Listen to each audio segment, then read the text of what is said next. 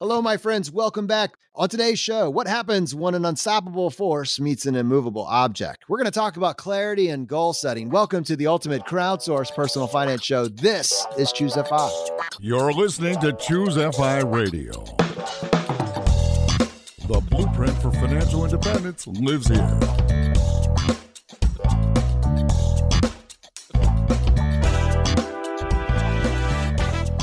If you're looking to unlock the secrets to financial independence and early retirement, you're in the right place. Stay tuned and join a community of like-minded people who are getting off the hamster wheel and taking control of their lives in the pursuit of financial independence. ChooseFI, your home for financial independence online.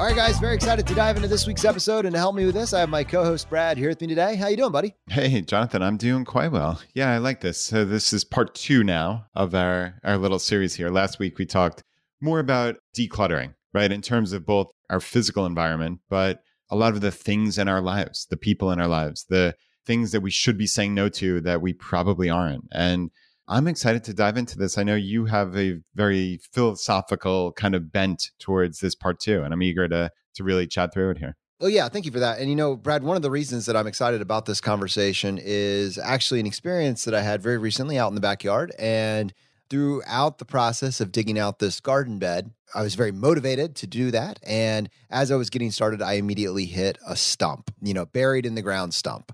It's just there. And it's in my way, man. And as I start to dig out the dirt around the stump, it's not just a stump, it's the stump. I had forgotten, but this is like at one point the biggest tree in our backyard. Now it was covered, it was ground down partially, but it's covered with like several inches of topsoil, but it's massive. It is an immovable object. And I started thinking through what are the implications? Like, should I go get a stump grinder, bring it back out? There's like some sort of minimum cost for getting someone to come out with a stump grinder into your yard. And it just, you could have gone that route. But I was thinking, well, what if I just did it? What if I just got the tools, whatever that might be, an axe or, one of those wedges, and I just took this thing apart? What if I thought about this as an opportunity to explore this concept of the unstoppable force? And we'll come back to this metaphor in a little bit, but what would happen if you, the unstoppable force, were to meet, the stump, which with its 4-foot plus magnitude is absolutely the epitome of an immovable object? What lessons can be gleaned and what would that do to a person to actually overcome that? And so part of what's going to spark this conversation today is actually a book that I read very recently by Brian Tracy. The name of the book, Goals: How to Get Everything You Want Faster Than You Ever Thought Possible. And, I think on the show, we've had an interesting look in the past on goals versus systems. And while we could certainly go back and relitigate that, one of the things that to me strikes me as the absolute most important aspect of this is clarity. Clarity on knowing what we want and why. And I think, on this show, we're ChooseFI, choose financial independence. It's an intentional choice that we have made. It happens maybe for some people by accident, but for the vast majority of us, it's going to require intentional choices made each and every day to achieve our goal. None of us are overnight success in the making. Rather, it's incremental aggregation of marginal gains, and we get where we're trying to go almost by osmosis. We're pulled along by our community, by the fact that we think about it, we iterate our own lives, we look for obstacles, and instead of saying, oh, it's not possible because of XYZ obstacle, we say, well, what would it look like if I could overcome in spite of that? It's not, I can't, because it's, I wonder how I could. I wonder what it would look like if I could do that. And we do it over and over and over again. And as we achieve this aggregation of marginal gains, we turn into the unstoppable force. Those obstacles, which are immovable for the vast majority of society, start to become fun obstacles that we get to figure out how we are going to overcome, how we are going to circumnavigate it, how we're going to take a step to the right or the left to get where we want to go. Straight and true, like a homing pigeon, we achieve our goals of reaching financial independence. It doesn't look the same for every one of us, but directionally, we're moving towards our goals. I think there's something here for us today, Brad. Yeah, I agree. And I mean, I think what you're just talking about is kind of the ethos of the FI community, which is thinking about a problem a little bit differently. Like you're saying, the unstoppable force meets the immovable object. And to a lot of people, the immovable object is society's norms, society's expectations, what everybody else does. When you think about it, 95 to 99+% of people, we're all kind of living that same script. You know, there's the expectations, there's the path, right? The high school, the college, the whatever, the get a good job, the work for 50 years. Like you said, get the watch after 50 years and retire off into the sunset. But that sunset might be at 75 when you're in ill health and when who knows what relationships you've built or lost along the way. Right. And I know I'm kind of setting up like a negative version here. And obviously not everybody falls into that. But for a lot of us, again, that immovable object this is just what's expected. This is what life is. Are you ever going to be financially secure? Are you ever going to be able to retire? Like all of these what ifs, all of these forces acting on you. And we think you can opt out, and that doesn't mean go live off the grid and do your thing, as a rugged individualist. It means you can opt out of those expectations. You can change the game. You can determine what do you want your life to look like by understanding the rules, by understanding, hey, how can you take advantage of things by saving money like we've talked about? Like it all, for me at least, it all starts from there. Everything else gets easier in life when you start saving money, when you have that financial backbone to fall back on if something goes wrong, that you're not just living paycheck to paycheck. You're not living on the edge of a disaster, of insolvency in 30, 60, 90 days if you lost your job.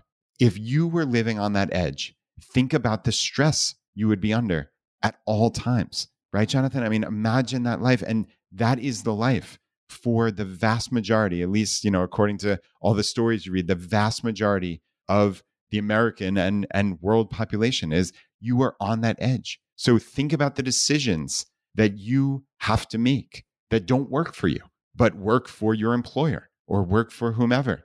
Think about what you have to give up and how you have to spend your time when you are living on that edge at all times. And think about the stress you're constantly under. There's probably, if we're talking about a mental game here, there's a type of person, a very ascended, I guess is the right word that you could use, type of person that could have no control over any aspect of their life. And somehow, in spite of all of that, was unbelievably happy. The world was tearing them in a million different directions. They can control nothing, no matter what the world threw at them. They were happy in spite, right? And that is a whole nother level, and it is not a level that I've achieved in any way. And I would say for the vast majority of us, our happiness and our unhappiness is directly correlated to our locus of control, right? Our ability to, or even our internal monologue that says, this is what I believe I have control over. And if that is nothing, then we're stressed. And if it's at a higher level, then we're, for the vast majority of us, we're probably happier. There was a truth that I stumbled on when I was reading this book that's really just the prompt for everything that we're talking about today. And it's one that as soon as I say it, you'll know it's right because it's right. It's just one of those types of things. Here's the phrase. You become and you manifest what you think about the most. You become and you manifest what you think about the most. Now, I think if anybody has listened to like us go back and forth, you know that neither of us is particularly woo-woo. And I am actually almost to the verge of getting a little bit cynical sometimes when I get too close to it.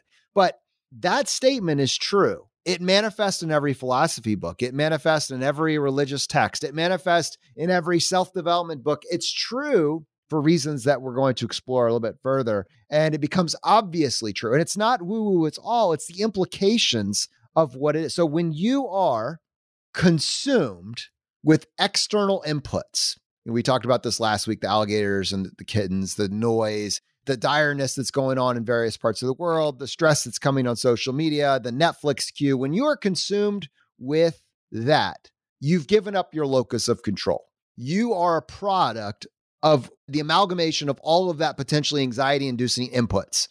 You become and manifest that. And the results of that are they're confused, they're chaotic, they're not productive, they're not moving in the direction that's moving you forward. Conversely, if you have clarity on what it is that you want, what it is that you're trying to achieve. You think about that. You think about how you're going to get there, what information you need to consume to get there. What are the relationships that you need to form in order for that to become a reality? What the obstacles might be and how you can avoid them entirely or how you can overcome them directly. If that consumes the vast majority of your intentional actions, if we talk about that drift state, what your subconscious does versus what you do when you're being actively engaged, you become the unstoppable force. You manifest that. It's almost like a natural law. Yeah, and this actually, it reminds me of a famous Henry Ford quote, which is, whether you think you can or you think you can't, you're right. And I mean, that ties so closely into the quote that you brought forward a couple of minutes ago. So much is a product of our inner world and how we think about our ability to both impact that world, but our ability to affect change, our ability to do all of these things, right? Like learn, progress towards something, do hard things. I don't want anybody to walk away thinking like, oh, again, decluttering and saying no. And the goal is just to have this easy life. I don't think, to me at least, that is what will bring me eternal happiness. Just like a nice, simple life with no stress and just kicking back every day and enjoying every second of life. Like, I don't think that's the goal. I don't want anybody to come away from this with that, because I think progressing towards something is critical. Doing hard things makes me feel good about myself. Like when I overcome something, if everything was just easy and I succeeded at everything, would I actually feel good about myself when I succeeded at something? It's like when you beat the video game and you've got all the power-ups and the level ups, the game stopped being fun. Yeah, like it's just not fun anymore. Right? You're playing Grand Theft Auto and you've got $6 billion and on the tank to drive down the city streets in. The game's not, yes, you can blow up the jewelry store. Yes, you can do that. Is the game still fun? No, right. It's really not. Right. And what's interesting, like that ties into also like where you were going at the beginning of the episode, which is systems versus goals. And again, like you said, we don't want to relitigate this. A lot of people set goals and that's very useful. But to me, I would rather set up a system that is not predicated on my happiness or my good feeling about myself is, am I reaching a goal or not? Right? Because then what happens also, frankly, like when you reach that goal, when you get to that point, what happens next? Is there anything still there? Or was it all just to reach that goal? And I think you see this with a lot of the psychological literature on even people like Olympic gold medalists. You think that they would be thrilled, but that happiness is fleeting because it was just that one goal.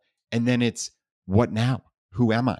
As opposed to setting up a system of your life that you can work towards, that you can just, I don't even know how to describe it. Like I'm thinking even in terms of my health, Jonathan, like I don't have a particular goal of I need to lose 5 pounds or I want to deadlift 450 pounds. Like that's not it. It's just, I want to be a healthy 95-year-old. Like that is what I'm thinking about over the next 50 plus years. And what are the systems that I have to put into place? What are the things that I need to do in order to build that framework of the life? And I hope that distinction is somewhat clear, because it's not that specific goal. Because for me, then I worry, am I just going to fall off? Is it what's next when I reach that, that deadlift number or that body fat percentage, if I cared about such things, right? Like it's not that. It's, I want to be able to ...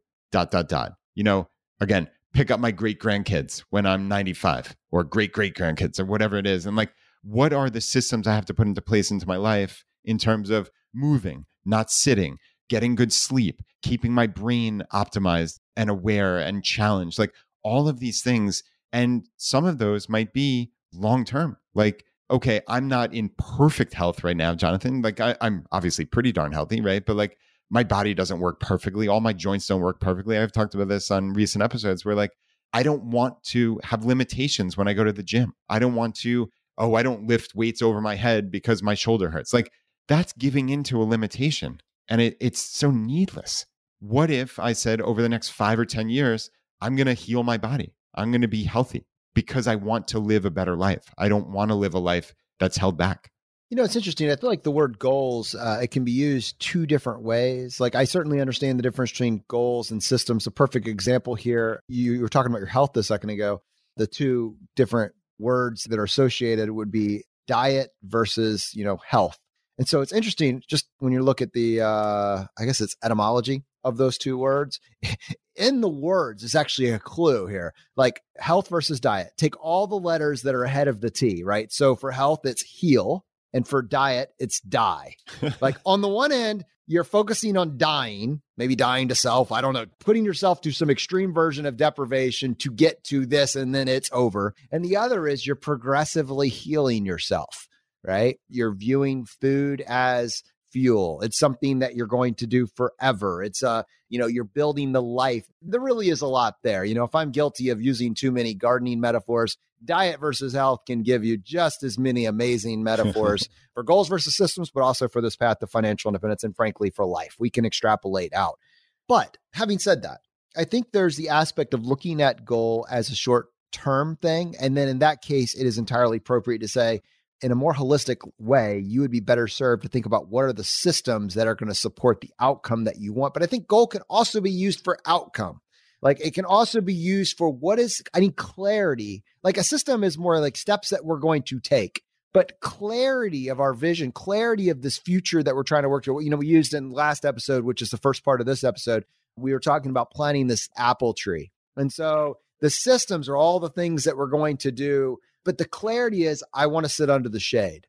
I want to have this life with my family. And knowing what it is that you actually want, this future you want to design or build, directly informs the systems that you're going to put in place to get there. So we can have both. We don't need to say goals is a dirty word, or we should only use system. Really what we're saying here is clarity. What is it that you want? Don't be casual about this. Because if you pick the wrong goal, like I would like to have a $12 million net worth. Well, okay, are you willing to pay the price to get that? And what are you going to give up to make that happen? It sounds great. Like, Brad, even right now, at this stage in our journey, we could make the choice to make more money than we're making, right now.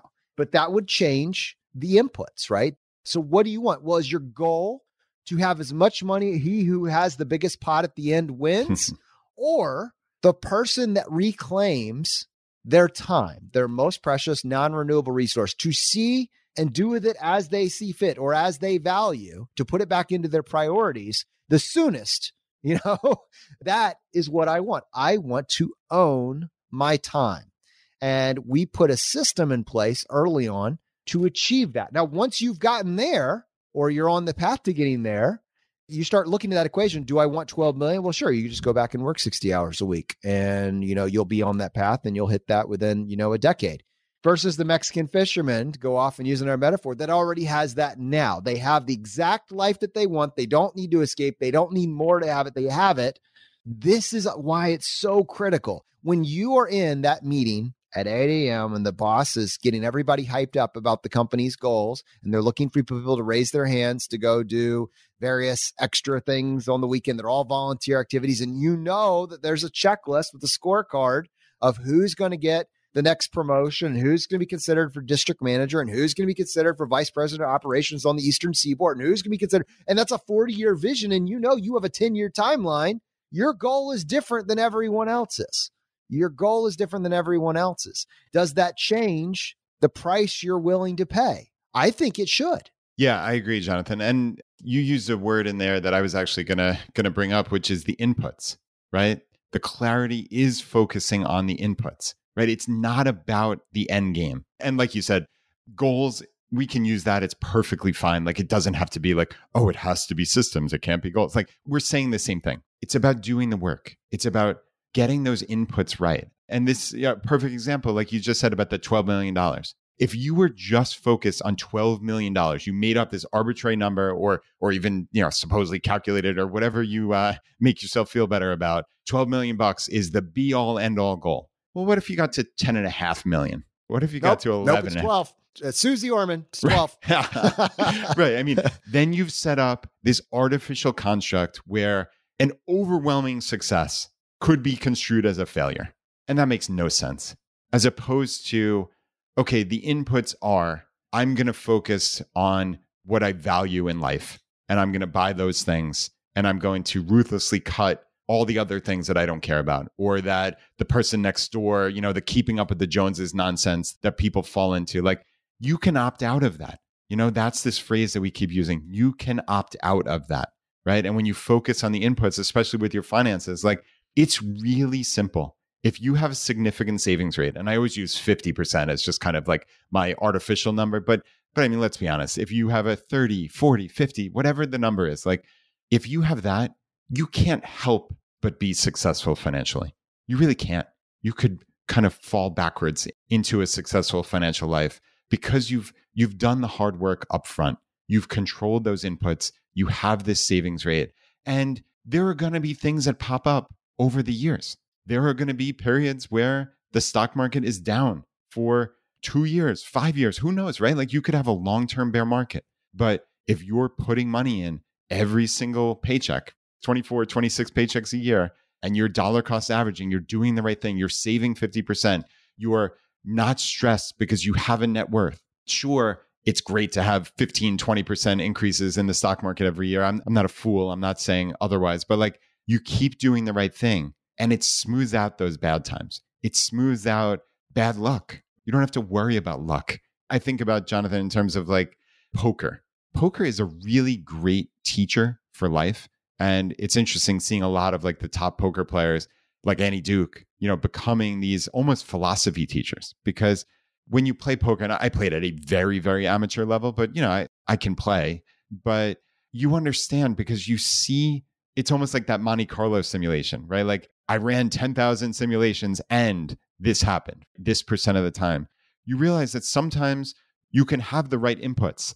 You can have a pair of aces and you can still lose, but that doesn't mean it's the wrong decision to go in with a pair of aces, obviously, depending on the particular situation in that hand, right? But pre-flop in a game of Texas Hold'em, if you go in with a pair of aces, you're going to win 90+% of the time. And you're going to lose, like, legitimately, you're going to lose a certain percent of the time in that short run. But over the long run, you're not going to stop playing that pair because you lost that one time, right? And it's similar to this. And I hope this is making sense, but like, luck over a short term, you can make good decisions, you can make bad decisions, and you don't know where it's going to fall out.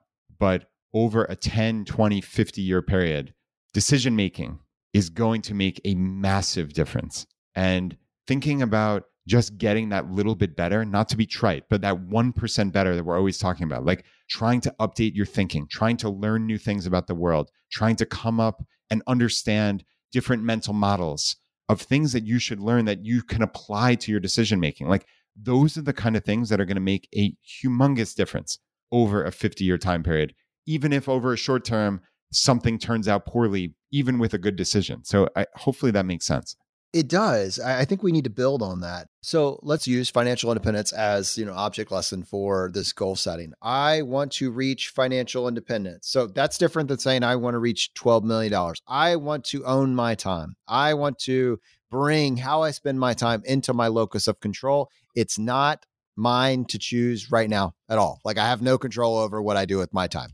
So we start to bring that back in. We go through, a de-noise, declutter, de-stress, and we get clarity in what it is we want. I want to reach financial independence. We visualize what we would be doing with that time on the other side. If I had control over my time, this is the life that I want to build. We start to test, like, to the degree that we're able, how we can start building that life now.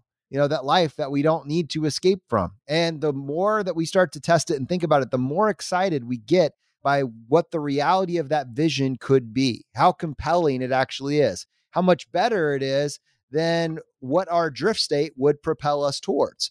We manifest this intense desire to start moving towards our goals. We break that final goal and we have to recognize what are the inputs that get us there. We understand the financial independence equation that, Brad, you were talking about savings rate, but that ultimately comes down to what you earn minus what you spend is going to produce some amount, right? Hopefully there's a gap. If the output on the other side is zero or negative, you're running a deficit or you're paycheck to paycheck, neither of which are going to get you to financial independence very quickly, if at all, right? So hopefully there's some number that's left over. That's what we have to invest with. And so now that energy, that desire that we have to reach this goal, which is financial independence. Now we're starting to look at what are the variables that we can start to have control over. How do I earn more? I don't earn anything right now. I don't earn. That's the biggest problem. I have an earning problem. We solve for that. We go to a community of people that are looking at options to earn more. We look at how to negotiate raises, how to reskill into a different profession that pays 2 or 3 or 4 times what we're making right now. We look at how to start our own business or our side hustle, these types of things. We look at how can we spend less? Look, one of the major strengths that the FI community has as opposed to just generic personal finance is that we are focused on our values. And this is not accurate to the whole populace that consider themselves on the path to FI, but I would say it's disproportionately true. We desire less than the average, population, even those that kind of consume personal finance content. We tend to be more valuist. Not that we don't spend money, but we place a lot of emphasis on purchasing what we value. And that tends to, over time, mean that we don't spend as much and we optimize our spending. Hey, this is Andrew from the ChooseFI team. Hope you're enjoying the show. We're going to get right back to it after these quick messages.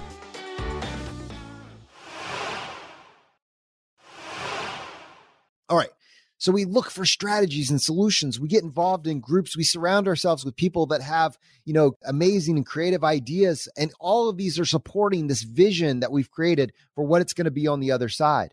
Our difference, that gap that's on the other side of that equation, it's starting to increase. And we're looking for creative ways to reinvest that. Maybe ways that actually affect the other inputs. Like I'm going to invest in real estate. Maybe I'm going to do house hacking, which decreases my expenses, actually produces additional income. We learn how to invest in the stock market. We start investing in cryptocurrencies in some cases. All these different ways, but we're immersing ourselves. Our free time that was sucked up in noise and stress and all these other things that we have no control over, all of our free energy, our mental capacity is going towards manifesting this goal.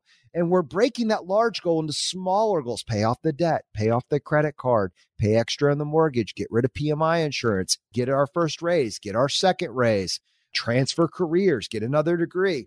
We start hitting these small goals because we know these goals are all pointing towards the larger goal. It's not the end goal. It's pointing toward the larger goal. And every time we lock one of those down, we start to become the unstoppable force. We start to feel more assured that the actions we're taking, when we apply ourselves, it's not that obstacles are removed. It's that they become more like annoyances. We step to the right, we step to the left, we overcome, and we recognize that identity statement about ourselves, the story we tell ourselves about ourselves, is that we overcome. We are the type of person that.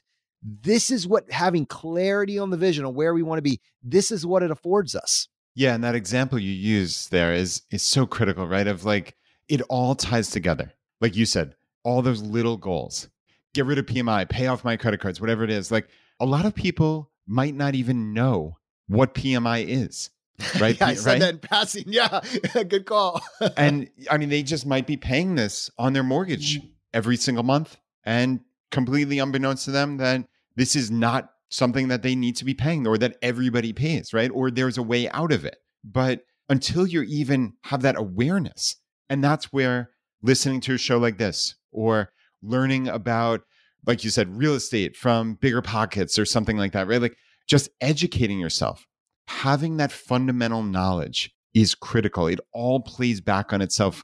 As you said perfectly, like you might learn about house hacking and you might realize, hey, this is something I can do. So you actually learned about it on a podcast or a blog, you implemented it, and then your housing costs, which for most of us is our biggest single expense, now could go down to almost zero, or potentially it could be negative, right? If your other roommates are paying more than your rent or mortgage. So you might be in a scenario where now your expenses have been dramatically reduced. And when that happens, again, it all ties together. So because our FI number, because the number we need to reach financial independence is based off of our expenses, when you lower your expenses every single month, you have dramatically reduced the number that you need to hit FI, and therefore, almost by definition, the time that it will take you to reach FI.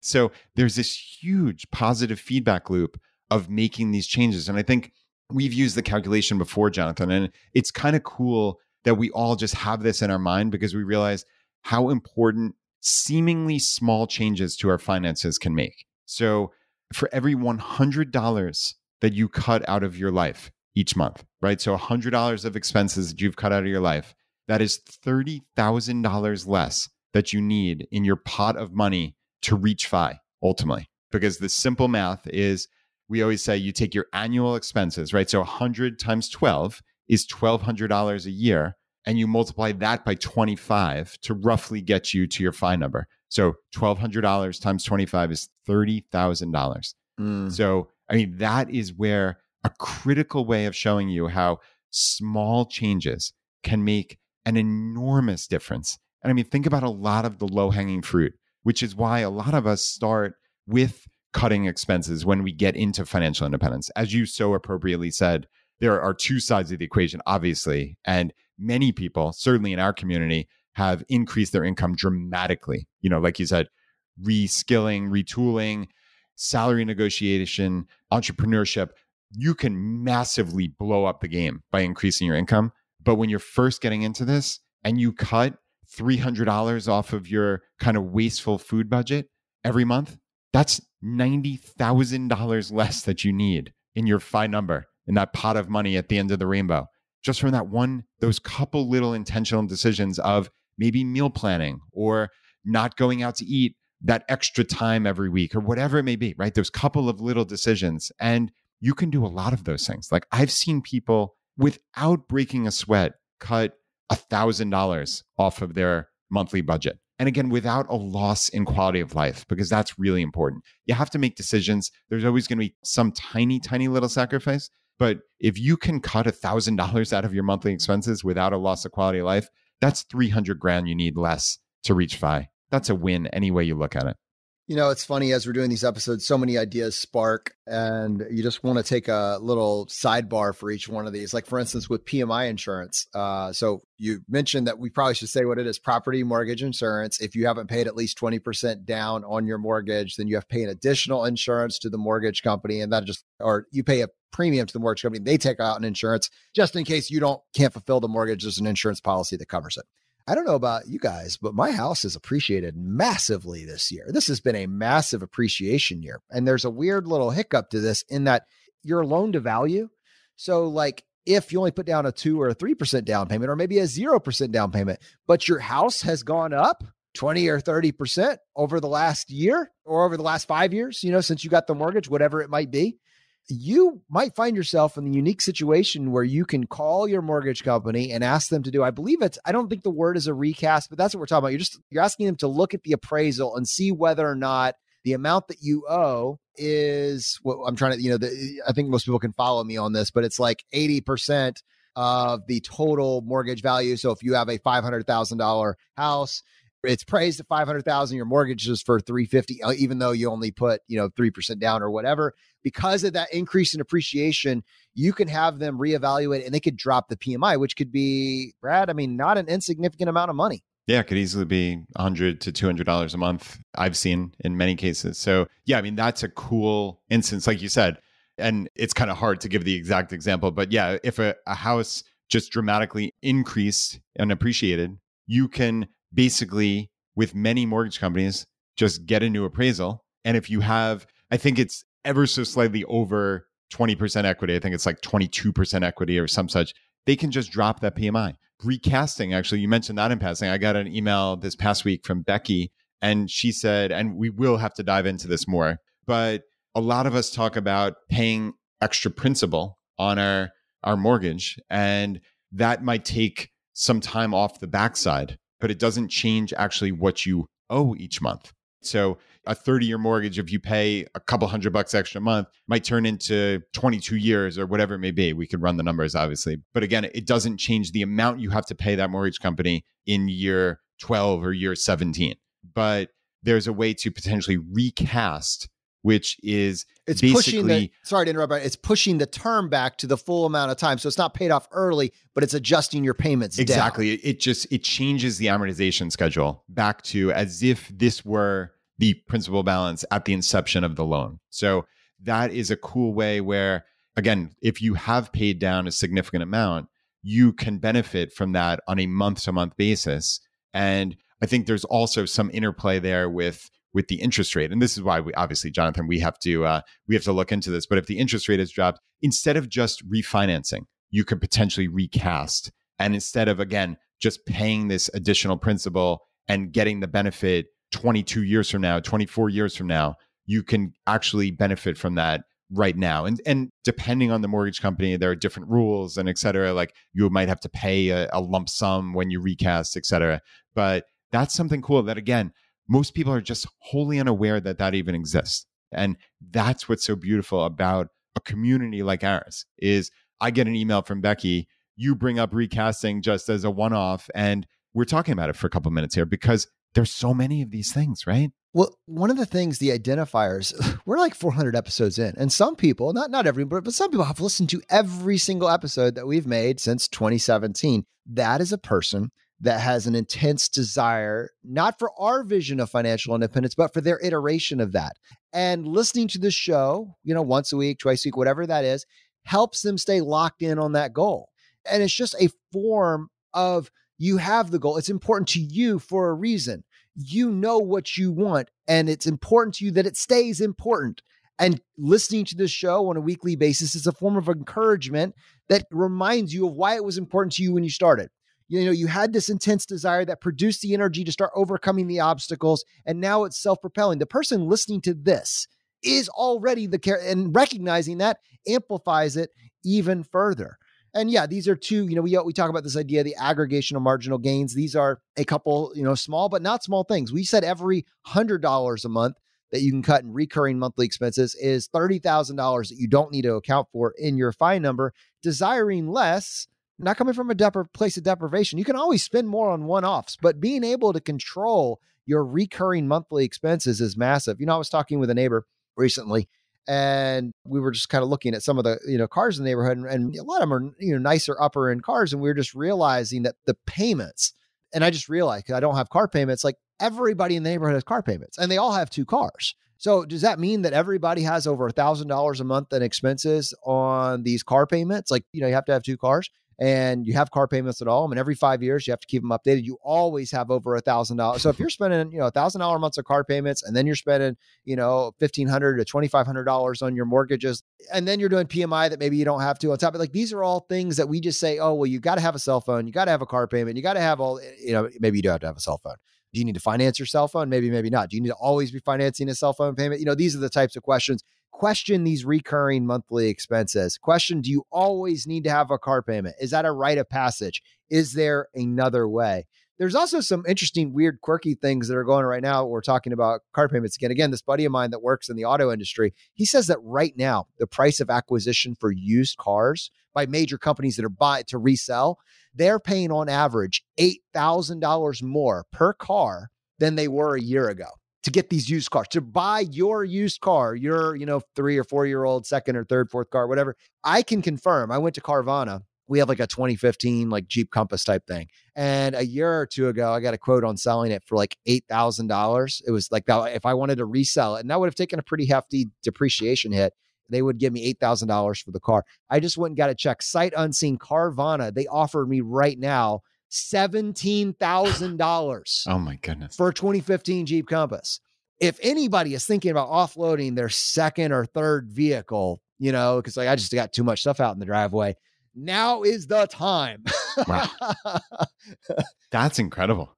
I've certainly seen that in terms of, I mean, obviously there's a shortage, I guess, of these used cars. People can't buy the new cars. They're trying to get the new $500 a month payment with Ford, and Ford doesn't have it. So they need those older. Right? Yeah. I mean, I don't know what's coming. Did you see the Super Bowl? It was like every car was like an electric car on the Super Bowl ads. I don't know if like 5 years from now, you just can't get gas cars. Like, I have no idea, but it's a very interesting time. And that has nothing to do with goal setting other than, these unique ideas that if you want it enough, you can start to see opportunities where other people see obstacles. And it's like, how does it support this ultimate goal that we're going for? We also need to take accountability for our mindset when it comes to this. So if you are stuck in a worry loop, you're stuck in a blaming mindset, you're stuck in a justification for why you can't do it mindset, you're stuck in a rationalization for why you can't do it mindset, You're stuck in a hypersensitive loop where anytime you get a criticism for somebody that doesn't see the value in your vision, you can't move forward. These are the characteristics that keep someone from being able to manifest this future that maybe the more optimistic person doesn't see. I don't spend time justifying why I can't do something. I don't spend time rationalizing why I can't do something. I don't care that not everybody gets my vision for what I want for my life. And I don't blame anybody for the fact that I took out $168,000 of student loan debt, and then I had to pay that off for a degree that 4 years later I'm not using. Those were my choices. They were the best decisions, that I made at the time with the information. There's nobody else's fault, even though, there's clearly like stuff out there that you could justify it, you could rationalize it, and you could blame other people for it. Absolutely.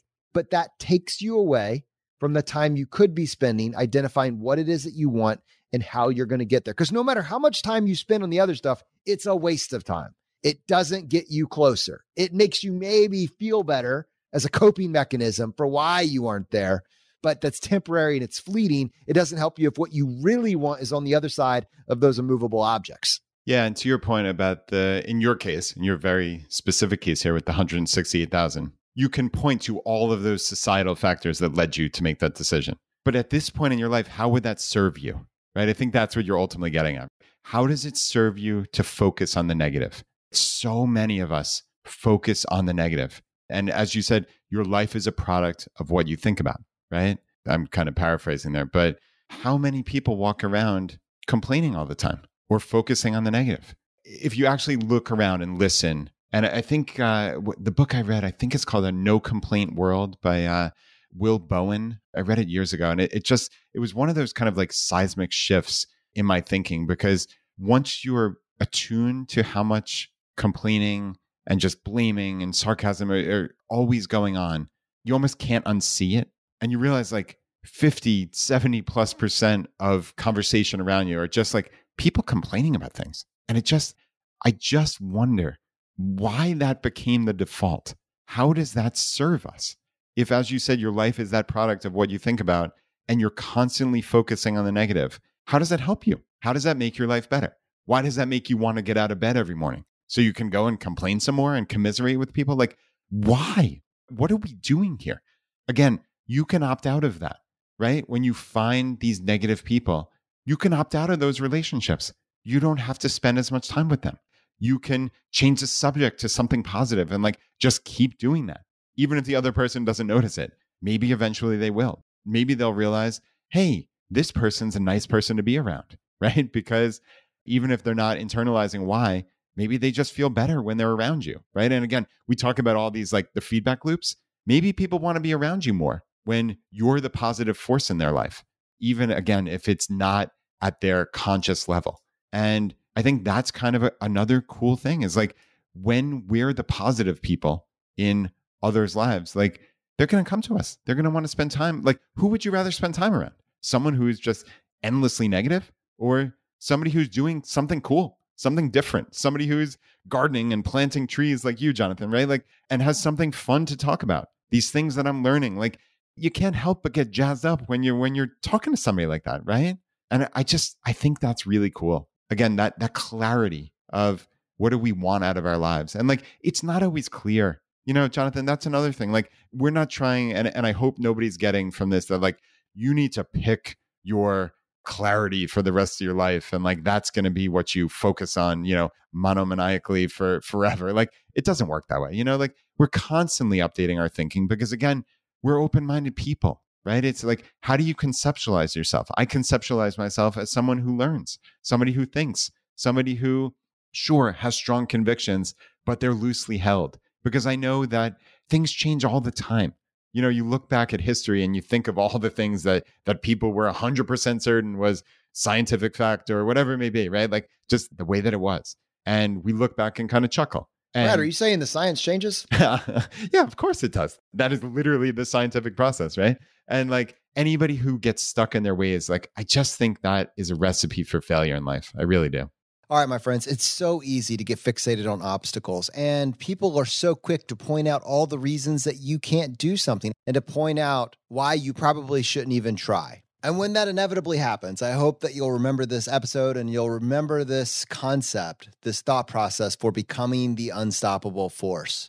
They didn't think it was possible. And for them, they were right. For us, for those of us that start to view ourselves as an unstoppable force with the benefit of time, and that's the key, right? Our goal is to reclaim our time. We're able to recognize that an object is static. An immovable object is static. We are a force, but we are a dynamic force, right? A force is a vector. It's direction plus magnitude. We can speed up. We can slow down. We can change our angle, change our direction. We can move just a little bit to the left, a little bit to the right. We can go a little bit more slowly while we tackle these obstacles with a little bit of creativity. Or in aggregate, yes, the object is immovable. That stump was immovable. But what if you recognize that stump, with the benefit of having a small hand tool like an axe, is rather 1,000 or 100,000 chips? You remove the chip is never going back. And slowly over time, you decrease the integrity of the monolithic stump. And at some point, your success becomes inevitable. And that is a quality that we share with people that are on this journey to financial independence. And I just want to point out as a way of encouragement, if you're listening to this show, week after week, it's because you identify with that statement. Maybe as we're going through the concepts and the stories that are presented on this show, maybe you're actually providing advice, right? It's almost like, man, I wish they would hit this because that would be so useful. We'd love to hear your input. We'd love for you to join the conversation. Let me encourage you to join the FI Weekly. It's a newsletter, comes out once a week. And Brad shares, community and actions that have been taken by the community each and every week. And he asks you, what's the one thing? We'd love to know what it is that you're working on. Brad, how can someone join that newsletter? Yeah, head over to ChooseFI.com/subscribe and just put in your email address and you'll get an email from me every Tuesday morning. And I personally write this every Monday and I read every single response. So if you have questions, if you have topics for the podcast or whatever it may be, of course, the actions you've taken. That's what I love hearing. But please send in those questions, send in those comments, good, bad, or indifferent, right? Like we want to hear. This is, as Jonathan says at the beginning, right? This is the ultimate crowdsourced personal finance show. That is what it has been for now 500 episodes for 5 years. This is not the Brad and Jonathan show. This is the ChooseFI community, and we need you. And that really is the easiest way. So ChooseFI.com/subscribe. Well, here's to the next 5 years of unpacking stuff to the nth degree. All right, my friends, the fire is spreading. We'll see you next time as we continue to go down the road less traveled.